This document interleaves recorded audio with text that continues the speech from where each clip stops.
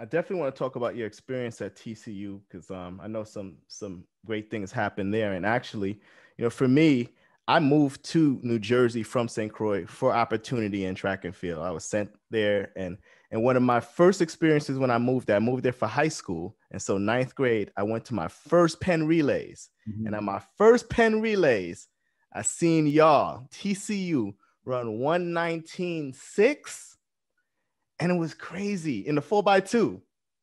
The 4x2. That was one of my first experiences. Penn relays. I'm seeing all the college athletes, all the pro athletes. And I'm like, wow, this is what track and field really is.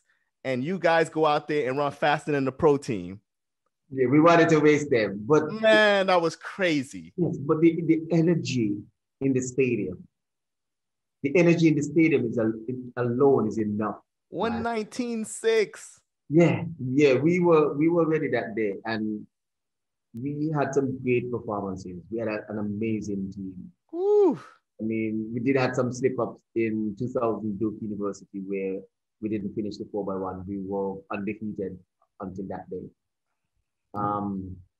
We also had problems where indoors, 2001, we lost by 1 point. Oh. No, you don't understand. We were cheering for the other teams because we needed to beat the we needed Baylor to win. We needed LSU to lose. Mm-hmm. And that boy Francie came down that last 15 to 4x4. I'm like, yeah, stop, man. Aileen Francie, that's right. And then, man, and then we came outdoors same year in Oregon and lost again. NCAA championship by 1 point. Twice in the same year. This is the stuff you see in the movies. Yeah. I mean, that hurts. But then I was also able to move on to win my first World Championships medal outdoors in the 200, although fall start in 2001 in Edmonton. Mm-hmm. Lane 1 won 2020 out of lane 1. Yep. So sometimes, yes, you get knocked down, but you got to get up, because if you get up and fight, that's the only time you will know what else is out there for you. It can't be, you came all this way to get knocked down. You got to get up and fight because something else is out there. And, the reality is sometimes you hear people tell you these things and you're like, no, I don't want to hear that. But trust me, boss, there's more out there. You got to take the good with the bad. Otherwise, sports ain't for you. And also, it's just a part of life. Yeah.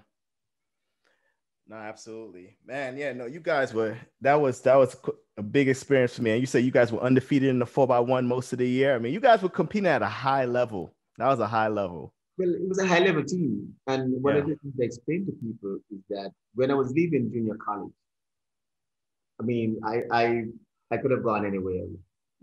I was running 10-1, 20 point something. I'm old now, so.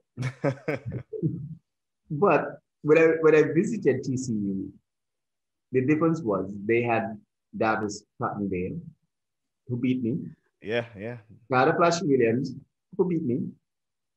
And Lindell Fater, who beat me. So I came here and I'm like, yeah, this is the place I want to be. This is where I want to be. Because I could have gone to another school where I would have been a giant amongst dwarfs. And I wasn't going to take the easy way out. And this is why you're a world champion, because you went where it was hard. You went where steel sharp as steel. You put yourself around some steel. Yeah, because I know not that they could. I know that they have beat me. Yeah. Okay? It's not that, he did beat me. Yes. Yep. And you have to understand, you can go and be lazy, or you can go and work. And when you work, you get paid.